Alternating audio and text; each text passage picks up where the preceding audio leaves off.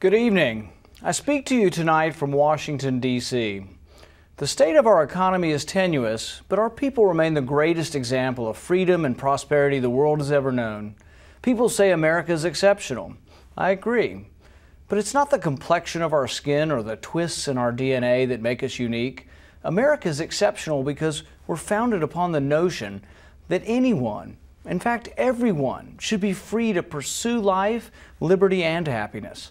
You know, for the first time in history, men and women were guaranteed in America a chance to succeed based not on who your parents were, but on your own initiative and your desire to work. We're in danger, though, of forgetting what made us great. The president seems to think the country can continue to borrow $50,000 every second. The president believes that if we can just squeeze more money out of those who are working, I don't think it'll work. The path we are on is not sustainable, but few in Congress or in this administration seem to recognize that their actions are endangering the prosperity of this great nation. Ronald Reagan said, "Government is not the answer to the problem. Government is the problem." Tonight, the president told the nation he disagrees. President Obama believes the government is the solution. More government, more taxes, more debt. What the president fails to grasp is that the American system that rewards hard work is what made America so prosperous. What America needs is not Robin Hood, but Adam Smith. In the year we won our independence, Adam Smith described what creates the wealth of nations. He described a limited government that largely did not interfere with individuals and their pursuit of happiness. All that we are, all that we wish to be is now threatened by the notion that you can have something for nothing, that you can have your cake and eat it too, that you can spend $1 trillion every year that you don't have. I was elected to the Senate in 2010 by people who were worried about their country, worried about their kids, and worried about their future. I thought I knew how bad it was until I got here. It's worse than I could have ever imagined. Congress is debating the wrong things. Every debate in Washington is about how much to increase spending, a little or a lot. How much to increase taxes, a little or a lot. The president does this big, oh, woe is me, over the $1.2 trillion sequester cuts in spending that he endorsed and he signed into law. Some Republicans are now joining him. Few people understand that the sequester doesn't even cut any spending. It just slows the rate of growth. Even with the sequester, if it goes through, government will grow over $7 trillion over the next decade. Only in Washington could an increase in $7 trillion in spending over a decade be called a cut. So what is the president's answer? Over the past 4 years, he has added over $6 trillion in new debt and may well do the same in a second term. What solutions does he offer? He takes entitlement reform off the table and seeks to squeeze more money out of the private sector. He says he wants a balanced approach. What the country really needs is a balanced budget. Washington acts in a way that your family never could. They spend money they don't have. They borrow from future generations. And then they blame each other for never fixing the problem. Tonight, I urge you to demand a new course. Demand Washington change their ways or be sent home. To begin with, we absolutely must pass a balanced budget amendment to the Constitution. The amendment must include strict tax and spending limitations. Liberals complain that the budget can't be balanced.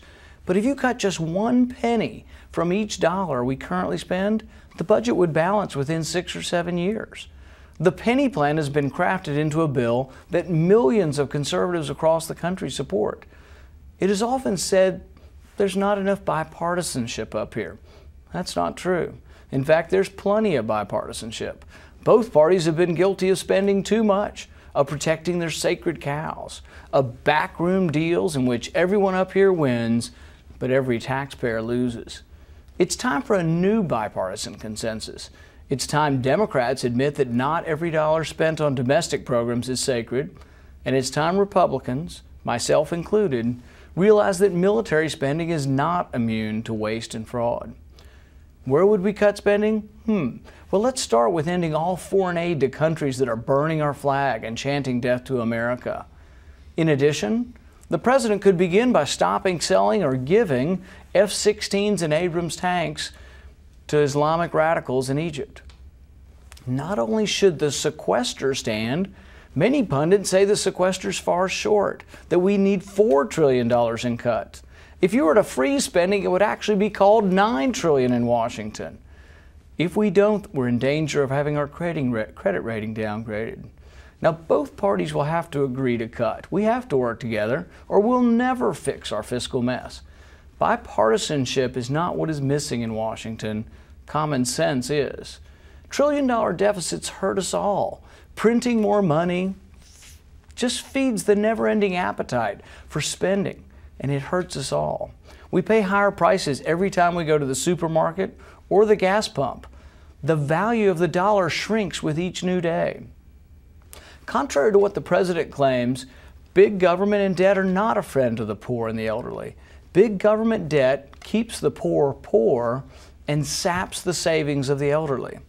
This massive expansion of debt destroys savings and steals the value of your wages.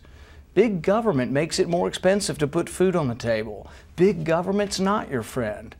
The president offers you free stuff, but his policies keep you poor. Under President Obama, the ranks of America's poor have swelled to almost 1 in 6 people. We are now at an all-time high in long-term unemployment. Millions of Americans are struggling and out of work. The cycle must be broken.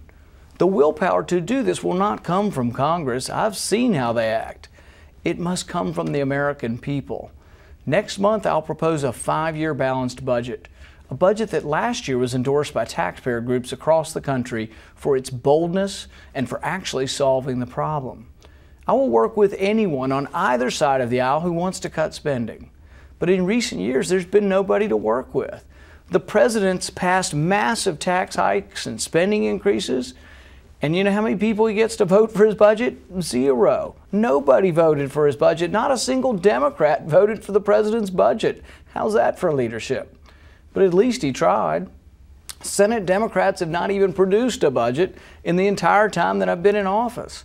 This is shameful. It's a display of incompetence that illustrates their lack of seriousness. This year, they say they'll have a budget, but after just raising taxes by hundreds of billions of dollars, they now say that their budget's going to include more tax hikes. The president tonight said he wants to squeeze more money out of folks. We must stand firm. We must say no to any more tax hikes. Only through lower taxes, less regulation, and more freedom will the economy begin to grow again. Our party is the party of growth, jobs, and prosperity, and we will boldly lead on these issues. Under the Obama economy, 12 million people are out of work. During the president's first term, 800,000 construction workers lost their jobs, and another 800,000 simply gave up looking for work. With my 5-year budget, millions of jobs would be created by cutting the corporate tax, cutting the corporate income tax in half, by creating a flat personal income tax of 17%, and by cutting the regulations that are strangling American businesses. The only stimulus ever proven to work is leaving more money in the hands of those who earned it. For those who are struggling, we want you to have something infinitely more valuable than a free phone. We want you to have a job and a pathway to success. We're the party that embraces hard work and ingenuity. Therefore, we must be the party that embraces the immigrant who wants to come to America for a better future. We must be the party who sees immigrants as assets, not liabilities. We must be the party that says if you want to work, if you want to be an American, we welcome you. For those striving to climb the ladder of success, we must fix our schools. America's educational system is leaving behind anyone who starts with disadvantages. We've cut classroom sizes in half, we've tripled spending on education, and still we lag behind much of the world. A great education needs to be available for everyone, whether you live on Country Club Lane or in government housing. This will only happen when we allow school choice for everyone, rich or poor, white, brown, or black, everyone. Let the taxes you pay for education follow each and every student to the school of their choice. Competition has made America the richest nation in history. Competition can make our educational system the envy of the world. The status quo traps poor kids in a crumbling system of hopelessness. When every child can, like the president's kids, go to the school of their choice, then the dreams of our children will come true. Washington could also use a good dose of transparency, which is why we should fight back against middle-of-the-night deals that end with massive bills that no one has read. We must continue to fight for legislation that forces Congress to read the bills. For goodness sakes, at least read the bills. We must continue to object when Congress sticks special interest riders on bills in the middle of the night. And if Congress refuses to obey its own rules, if Congress refuses to pass a budget, if Congress refuses to read the bills, then I say, sweep the place clean, limit their terms, and send them home. I've seen the inner sanctum of Congress, and believe me, there is no monopoly on knowledge there. If they won't listen, if they will not balance the budget, then we should limit their terms. We're the party that adheres to the Constitution, and so we won't let the liberals tread on the Second Amendment. We will fight to defend the entire Bill of Rights, from the right to trial by jury to the right to be free from unlawful searches. We will stand up against excessive government power wherever we see it. We cannot and will not allow any president to act as if he were a king. We will not let any president use executive orders to impinge on the Second Amendment. We won't tolerate secret lists of American citizens who can be killed without a trial. Montesquieu wrote that there can be no liberty when the executive branch and the legislative branch are combined. Separation of powers is a bedrock principle of our Constitution. We took the president to court over his unconstitutional recess appointments and won. If necessary, we will take him to court again if he attempts to legislate by executive order.